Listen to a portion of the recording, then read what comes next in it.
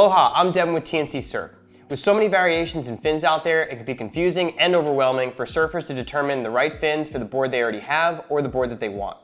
Factors such as material of the fins, size, quantity, rake, shape, all these characteristics can vary from fin to fin and dramatically affect how your surfboard performs. Let's get started with my conversation with legendary surfboard shaper Glenn Pang, where we talk all things fins. A single fin is more of a kind of a cruisy feel, more old school. So even though guys can still do high performance maneuvers on a single fin, but mainly it's used for like a retro board or a long board. Usually a single fin is taller, right? So it doesn't release as quick as a shorter fin. 2+1, normally using like a bigger center fin, smaller front fin. So it's kind of in the middle of a single fin. It's probably going to be a little bit looser than a straight single fin. You're using a smaller center fin to like side bites. Twin fins are normally bigger than the thruster side fin.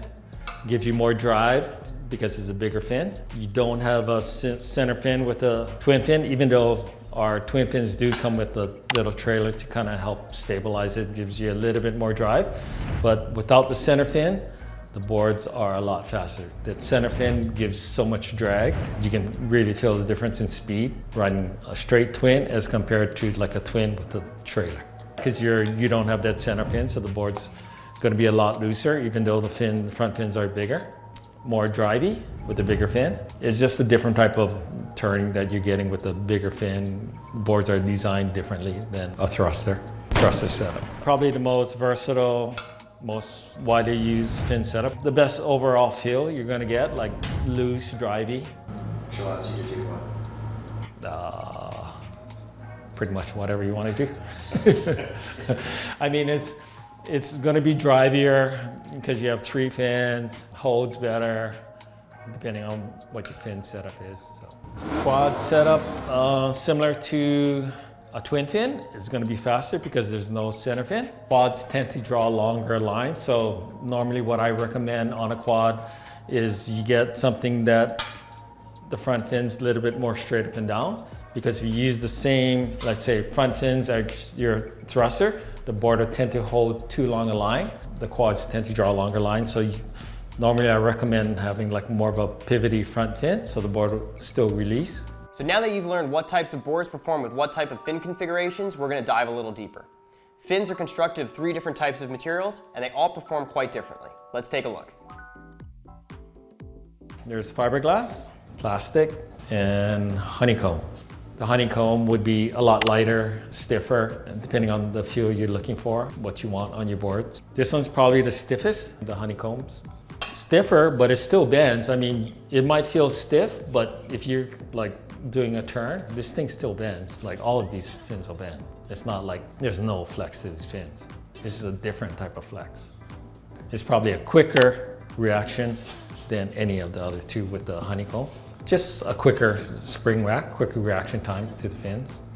Plastic would be the most flexy. Price point's the best. More flexy for sure, has like a different flex pattern as compared to the fiberglass and the honeycomb. It's not a quick reflex with the plastic as compared to with the fiberglass and the honeycombs. It's going to be a slower reaction. It's not going to give you as much spring, a quicker spring when you do your turns. And fiberglass is probably somewhere in the middle of the 2. I mean, it's all individual preference again. Like a lot of guys, especially on like bigger waves, like the feel of the fiberglass. The flex pattern of fiberglass, it's what like fins were made of from the very beginning, you know? So a lot of the good surfers are using fiberglass in like good waves. At this point in the video, you may have determined that a single fin or a twin fin appeals to you more than, let's say, a thruster. And you want more fluidity in your turns, so you decide to go with a fiberglass fin. But now we're going to get into the more technical part of the video. These are the final factors to consider when purchasing a surfboard fin in order to ensure that you're surfing to the best of your ability. Fin base. This is the widest point of the fin where the fin meets the board. This feature of a fin affects speed and drive. The wider the base, the more hold and drive. The more narrow the base, the faster and looser. This leads us to our next point. Fin rake. Rake is the distance a fin curves away from the base. This affects the turning ability of the surfboard. More rake is less ability to pivot. Less rake is more ability to pivot. Front fins normally have a flat on one side and the foil on the outside, whereas the center fin on the thruster will have foils on both sides, like curve on both sides. Curve holds more water. The water wrap around a curve, whereas the flat, the water will release more on the flat side of the fin. It loosens it up if the water flows around the fin. So if you get a fin that has let's say a thicker fin, the water is wrapping around more. It's a looser fin than a flatter fin. This curve versus flat concept is also explained in our surfboard rocker video. Watching our video on rocker will definitely give you a better understanding of how a curved surface interacts with water compared to a flat surface. I put a link in the description, so be sure to watch that video right now. Let's get back to fin characteristics. Water flow. From here to here is a straighter line than from here wrapping around here, because this has curves, so the water takes a longer time to get from this outer edge as compared to the inner edge. It's a shorter distance on the inside of the fin as compared to the outside of the fin. Some fins even have a little concave on the inside to make the water flow a little different, probably holds the water a little bit more. Fin cant. Okay, the straighter the fins are, the faster the board will go, but not roll as much. Won't go on rail as easy. If you cant the fins out a little bit more, the board goes on rail easier, but it's going to be a little bit slower. So drastic, if you have the fins way canted like that, it'll go rail to rail super easy, but be super slow. When they set the fins, they have like a certain amount of degrees. 6 and 7 is kind of like average. Futures has the cant built into the fin, whereas FCS, the cant is in the plugs. It's either you're a future guy or FCS guy. Some guys have both FCS and futures. Majority of the surfers are either all futures or all FCS. Normally the bigger fins are for bigger guys. You get more hold, more drive. So normally the fins are suited to the person's weight. Lighter guys, smaller fins, bigger guys, bigger fins. Because the bigger guys normally turn harder.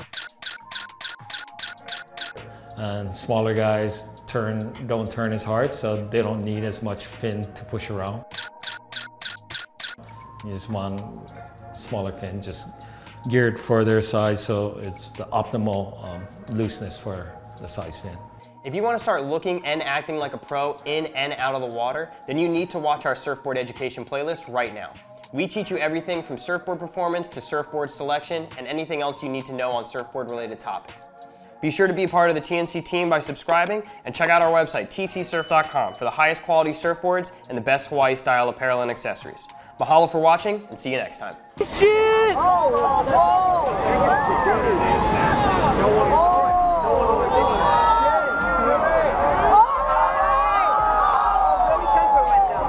No way. Fuck, that was crazy.